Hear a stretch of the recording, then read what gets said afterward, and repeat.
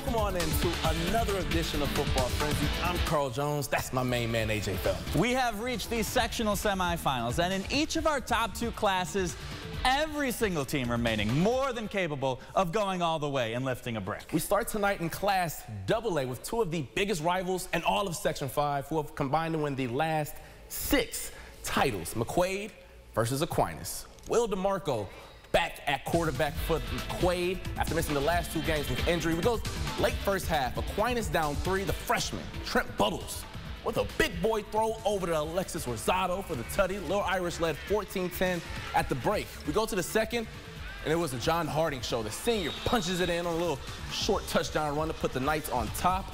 Fourth quarter now. It's crunch time, so who does Will DeMarco trust the most? John Harding sprints in for his 3rd touchdown of the night. And AJ, would you believe me if I told you Harding wasn't done? I would. Of course you would, AJ. Mr. Harding puts this game on ice with his 4th trip to the end zone. McQuaid, they come back in the second half and take down the rivals 35-14. In the other semifinal, Hilton and UPrep, Cadet star running back Robert Lowry battling through injury. End of the first half. Hilton looking to move in front. Lowry corkscrews his way across the line. Cadets up 14-8 at the half. But we go to the third quarter. Tavion Bird heaving it up for Javon Johnson, and watch this catch. I love to see that. Straight Boston is defender. PAT good. Griffins take the lead after a Hilton punt. UPrep back at work. CJ Robinson breaking tackles, tiptoeing the sidelines in for the score. That made it 22-14, so still a 1-score game.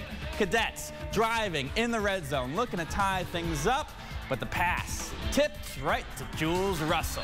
Griffins win 22-14. They will get McQuaid in the title game. Down in Class A, East hosting the newly named Canandaigua Grey Wolves. Just got announced earlier today. And my kicks of the night goes to Coach Steve Flagler. Looking fresh in the Yellow Jays, my man. Grey Wolves down 7 in the first, but not for long. Trey Camella punches it in to tie the game up at 7. Then we go to the second.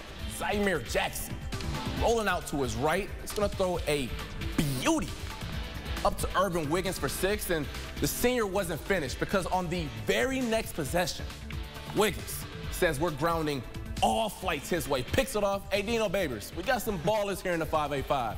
Come holla at Mr. Wiggins. And then right before half, Jackson, you know what? He said, I can scoot too. Finishes with the physical run for the score. Woo! Love to see that right there. East, they get the dub 30-14. That's a big win for them. Canandaigua has had their number, but not tonight. They would get either Brighton or fellow unbeaten Victor, but it was the Bruins up early, 21-7 at the half. Gavin Parks, one of his 2 tutties on the day, 188 yards to go along with it. So the Blue Devils down 28-7, looking for answers, but all they would find is Kieran Hughes roaming the middle of the field for the interception. We go to the fourth. The Bruins putting the finishing touches on their upset. Jaden Leon, the score, and your hair of the night, a new segment.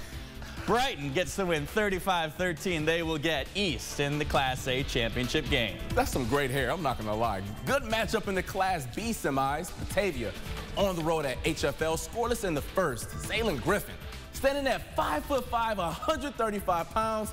It doesn't matter. Finds his way to the pay dirt to give Batavia the early lead. Then on the other end, HFL head coach John Rush said it's time to let Ben Cook, the senior, cruises the zone 6. Nice little finish at the end right there. Then we go to the second quarter. Matt Meacham playing a little pitch and catch with Landon Hamming.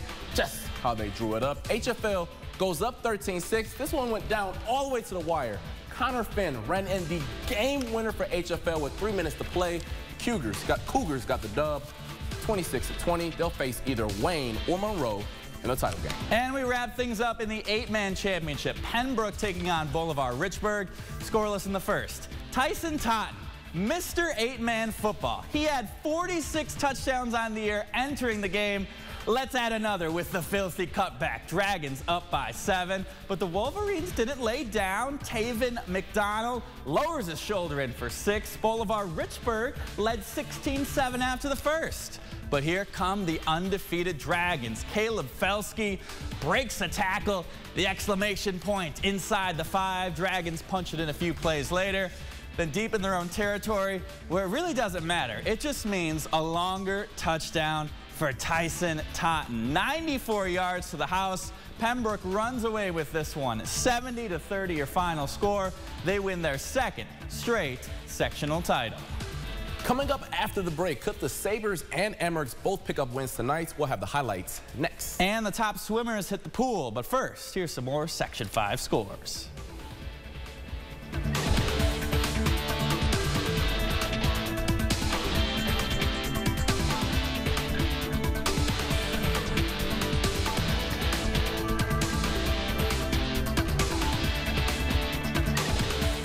Coming up next week on Football Frenzy, we've reached the end of the road, the sectional finals, where we'll have a double dosage of shows as our champions are crowned. On Friday, it's the Class A and D championships and the 8-man regionals. On Saturday, AA, B, and C. We will be deciding championships in a thrilling weekend of football action. I can't wait. We'll be right there with our bow ties on. However, fear not, the championship action continues tomorrow as girls and boys volleyball are decided out on the court, plus regional action for field hockey and soccer.